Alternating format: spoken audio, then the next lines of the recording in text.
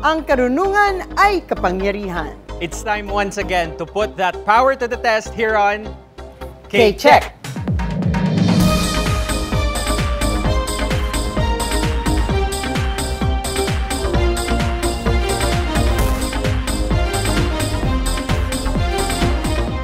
Hello everyone, ako po si Attorney Gabby Concepcion. At ako naman si Jules Giang, and this is Season 3 of K-Check.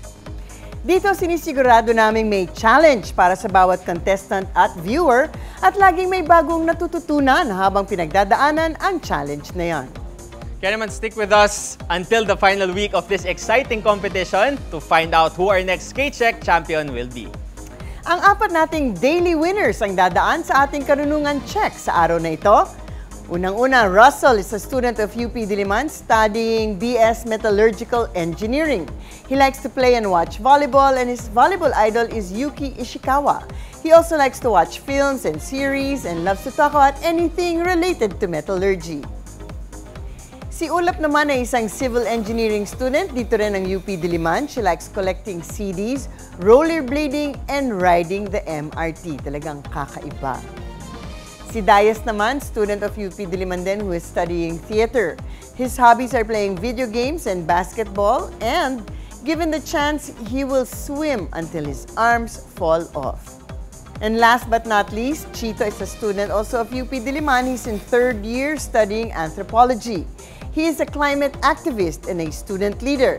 He stands the K-pop group Zero Base One and loves to watch YouTube videos in his free time. These four will be competing under the watchful eyes of today's K-Check panel of experts. Firstly, we have Professor Marian Roque, Professor of Mathematics here in UP Diliman. Sunod naman, we have Professor Luisa De Leon Bolinao, former Chair of the Department of History, UP Diliman. And UP Diliman Department of Art Studies Chair, Assistant Professor Sofia Guillermo. At ngayon, contestants, narito na ang first round, which is also your first opportunity to earn points. So get ready to buzz in. Let's begin. This is round 1. Question number 1. Which singer was named Best New Artist at the 2019 Grammy Awards for her hit singles New Rules and One Kiss? Chito. Dua Lipa. Dua Lipa is correct. K-Check. Question number 2. In what island province in Western Visayas was the Manggahan Festival celebrated? Chito. Guimaras. Let me proceed from May 3rd to 22nd in 2024. Guimaras is correct. K-Check. Question number 3. Which British official's residence is 10 Downing Street? Chito. The Prime Minister. Prime Minister is correct. K-Check. Question number 4. What political ideology founded during World War I by Italian national syndicalists was propagated by Benito Mussolini in the Chito? Fascism. Let me proceed. In the 1930s, fascism is correct. K-Check. Question number 5. Reaching a length of 18 meters, what is the largest living fish in the world? Ulap. Whale shark. Whale shark is correct. K-Check. Question number 6. What do you call an unbranded calf, an independent individual, or an NBA player from Dallas? Ulap. Bull. Bull is wrong. Anyone can steal. Dias. Maverick. Maverick is correct. K-Check. Question number 7. What classic Humphrey Bogart movie has its title taken from the name of the largest city of Morocco?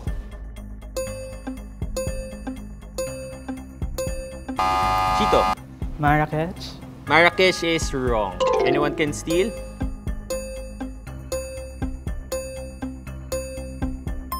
The correct answer is Casablanca. Question number 8. In what present-day country did the volcano Krakatoa erupt violently in 1883? Chito. Indonesia. Let me proceed. That it was heard over 4,500 kilometers away. Indonesia is correct. K-Check. Question number 9. The Wimbledon Tennis Championships are held annually on what type of surface? Dias. Clay. Clay is wrong. Anyone can steal? Russell. Glass. Glass is wrong. Anyone can steal? Kito. Grass. Grass is correct. K-check. Question number 10. In mental math, what is the quotient when you divide 8 by 1/6? Russell. 48. 48 is correct. K-check. Question number 11. On which Asian island country was the Republic of Formosa established in 1895? Chito. Singapore. Singapore is wrong. Anyone can steal.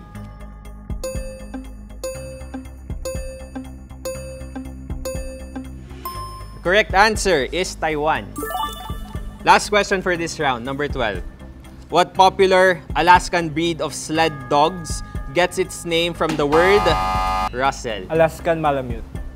Alaskan Malamute is wrong. And proceed. Gets its name from the word Eskimo.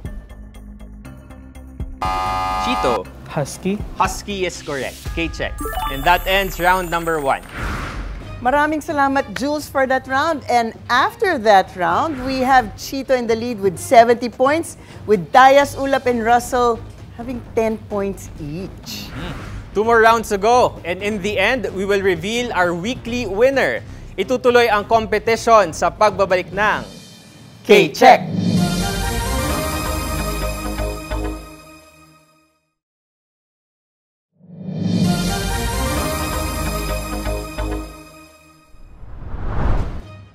At tuloy pa rin ang Karunungan Check. Points recap muna tayo. Chito is leading with 70 points, followed by Dias, Ulap, and Russell with 10 points each.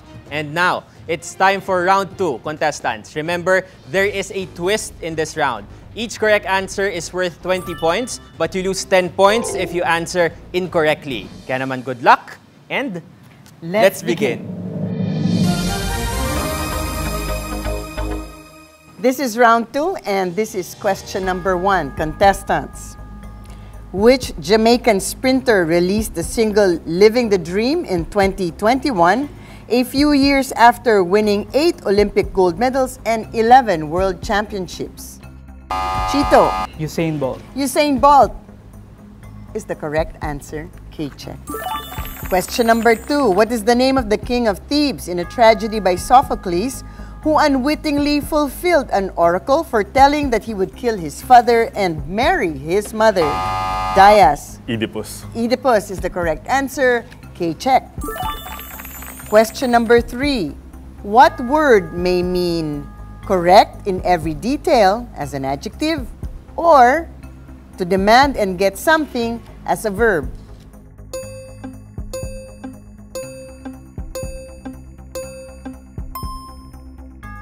That word is exact. Question number 4. What is the name of the warm ocean current flowing in the North Atlantic off the coast between Cape Hatteras, USA, and the Grand Banks of Newfoundland, Canada?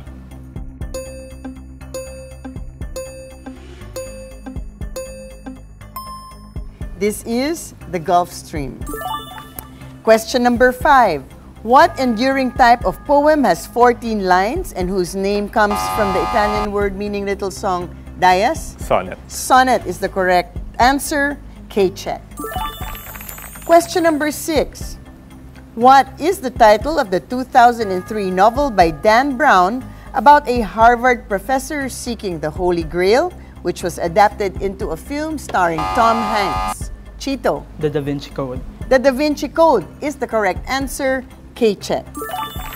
Question number 7 this time. What term can mean the study of the parts of an organism in science, or alternatively can also mean the study of the internal construction of words in communication arts? Russell. Anatomy. That answer is incorrect.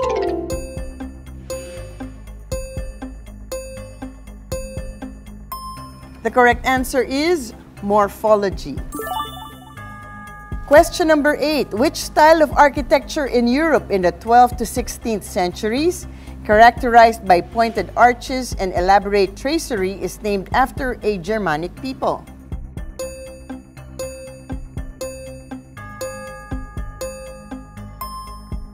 This is the Gothic style of architecture. Question number 9. Parang nagbabakasyon ng ating mga buzzer, ha, mga contestants. Tahimik.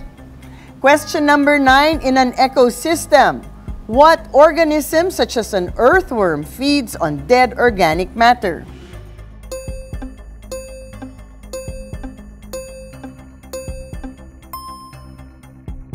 The correct answer is detrivore. Question number 10. Jodie Foster won an Academy Award for Best Actress for her role as Clarice Starling in what film?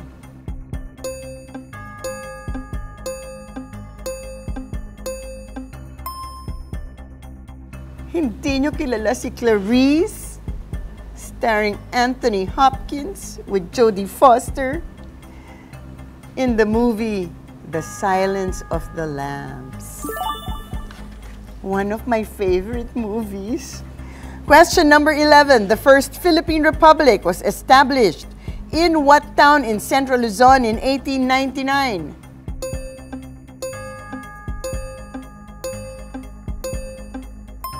Sabi ng mga buzzer natin, uy, what a relief. The correct answer is Malolos. Question number 12 and the last question for this round. What is the name of the drink of the gods in Greek mythology, which is now given to a sugary fluid secreted within the flowers of a plant?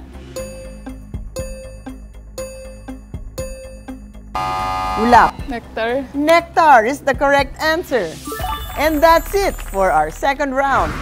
Thank you, Attorney Gabby, for that round. Scores recap tayo. Chito is still leading with 110 points, followed by Dayas with 50 points, Ulap with 30 points, and si Russell, kaya mo pang humabol.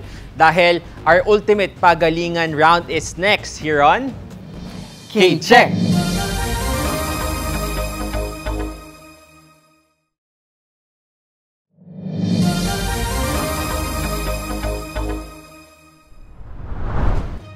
Welcome back to K-Check. Scores recap tayo. Chito is leading with 110 points, followed by Dayas with 50 points, Ulap with 30 points, and Russell na pwede pang humabol sa susunod na round dahil meron pa nga tayong paparating na ultimate pagalingan round.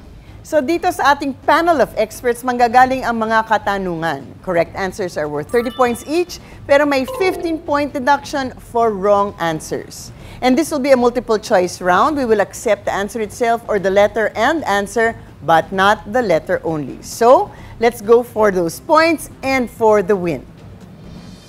Let's begin. Simulan na natin ang ating ultimate pagalingan round. First question, Prof. Marian. Okay, para matapos na itong math, if two triangles are similar, then which of the following is true? A, they are congruent. B, they have the same size and shape. C, their corresponding sides are equal. D, their corresponding angles are equal. Or E, all of the above. E, all of the above. Mali. Dayas. Their corresponding angles are equal. Pag similar triangles, they have the same shape, they're proportional, and shape is determined by the angles. D is correct. Okay, check. Thank you, Prof. Lou. Okay, economic history. The euro, initially launched on January 1, 1999, wasn't issued as coins and currency until 2002. Which of the following countries does not use the euro as its main currency? Letter A, the United Kingdom. Letter B, the Netherlands. C, France. France. Mali, sorry. Ulap. A, United Kingdom. Let me finish the choices. D, Germany. E, Spain. The United Kingdom uses the British pound sterling as its main currency and does not participate in the European Monetary Union? The correct answer is A, the United Kingdom. K-check. Thank you. Prof. Sophie. For literature, this 18th century novel was adapted for film and television 11 times.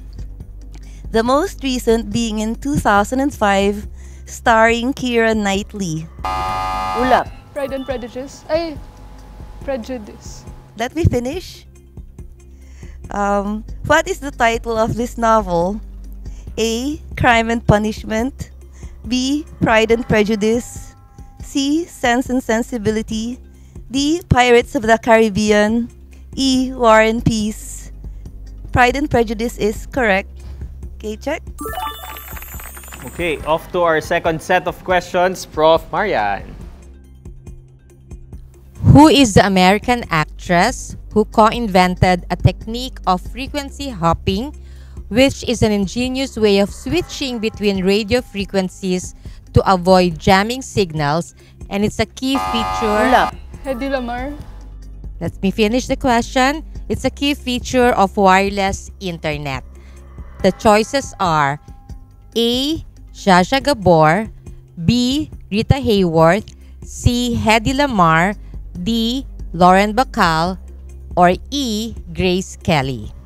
Although all of these actresses are beautiful actresses, one of them is considered an inventor. This actress starred in the epic movie Samson and Delilah in 1949, and along with composer George Antheil, she co-invented a radio frequency guidance system which was used by the Allied forces in World War II. Correct answer is C. Hedy Lamar. Okay, check. Naku, akalain mo yan. In the lead na bigla si Ulap with 120 points. In By first 10 place. points, yes. Oo. Thank you. Prof. Lu. Okay, history and theater naman. What was the longest running show on Broadway? Kadayas. The Phantom of the Opera. Okay, let me finish the choices. A. Les Miserables. B. Cats. C. Wicked. D. The Lion King. E. The Phantom of the Opera. Winner of 7 Tony Awards, The Phantom of the Opera opened on January 26, 1988 and has chalked up a total of 13,981 performances before ending its run on April 16, 2023. The correct answer is E. The Phantom of the Opera. Okay, check. Next question, Prof. Sophie. The Ginebra San Miguel logo, featuring St. Michael's Archangel, was designed in 1917 by which national artist? A. Fernando Amorsolo, B. Nick Joaquin, C. Carlos Botong Francisco, D. Vicente Manansala, E. Guillermo Tolentino. Chito. A. Fernando Amorsolo. The owners of yung liquor company, they were so pleased with Amorsolo's work that they sponsored his continuing art studies in Madrid. Amorsolo is correct. Okay, check. Akala ko lifetime liquor, Supply. Supply.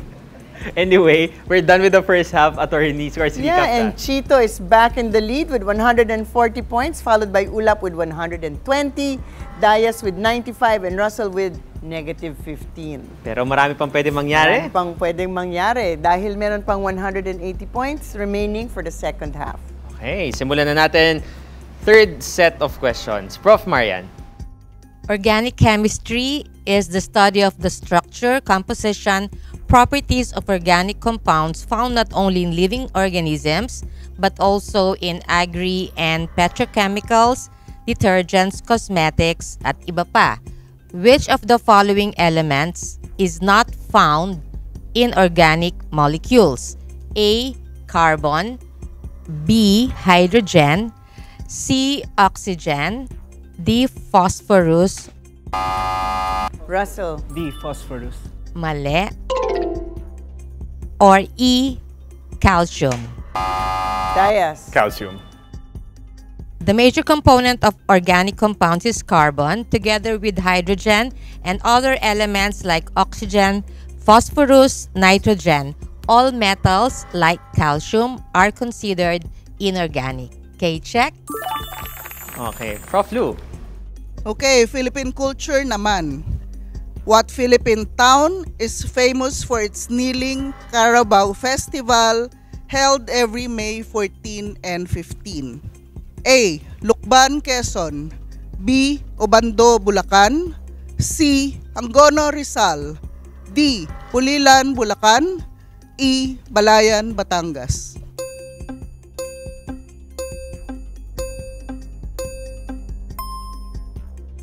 The Carabao Festival is celebrated in honor of San Isidro Labrador.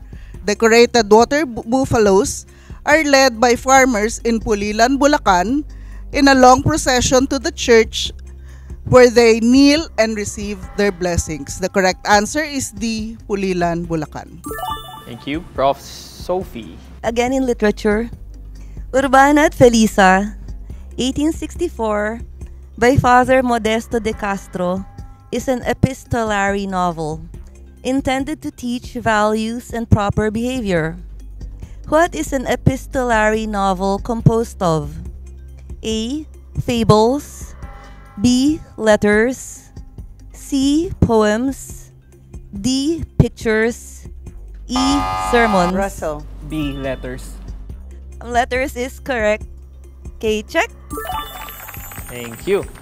And now we're off to the last set of questions. Oh, with Chito in the lead with 140 points, Dias in second place with 125 points, Ulap with 120 points. Yes, okay, let's go. Prof. Marian. Dalian ko lang Which of the following is not a liquid in room temperature? A. Water. B. Mercury. C. Ethanol. D. Magnesium. Or E. Bromine. Dias. Bromine. Mali. Chito. It's magnesium. Okay, all of the given are liquid in room temperature except D. Magnesium. Okay, check. Parang ramdam ko yung sakit ni Dias. Grabe. Meron pang 60 points na pwede paglabanan. Prof. Lu, for 30 points. Go. Okay, Philippine Economic History, ang ating paksa. What was the first official economic zone in the Philippines? A. Cavite Export Processing Zone. B. Clark Freeport and Special Economic Zone. C. Subic Special Economic and Freeport Zone. D. Bataan Export Processing Zone. Or E. Mactan Export Processing Zone. Dias. Clark Freeport and Special Economic Zone. Sorry, mali.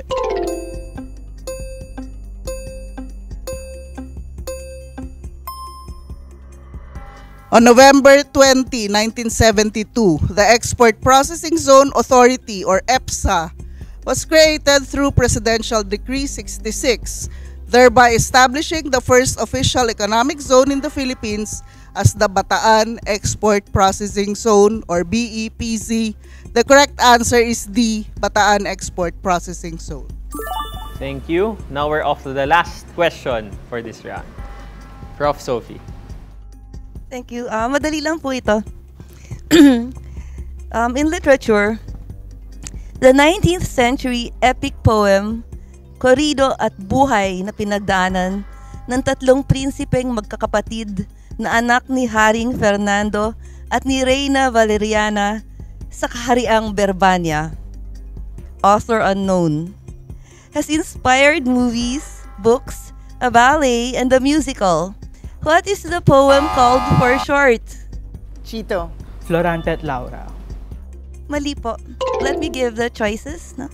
A. Fernando at Valeriana. B. Prinsipe Amante. C. Ibong Adarna. C. Ibong Adarna. Let me finish. D. Orosman at Zafira. E. Dalagang Bukid. Ibong Adarna is correct. K-check. And that's it for our K-Check Ultimate Pagalingan. Congratulations to Chito, our K-Check Weekly winner with a final score of 155 points. Congratulations, Chito. And syempre, maraming salamat din kay Dayas, Ulap at Russell for joining. And of course, maraming salamat sa miyembro ng ating panel of experts, ang ating mga suki, Professor Marian, Professor Lou, and Professor Sofia. Ako po si Attorney Gabby Concepcion. At ako naman si Jules Giang. Join us again on Monday for another K-Check!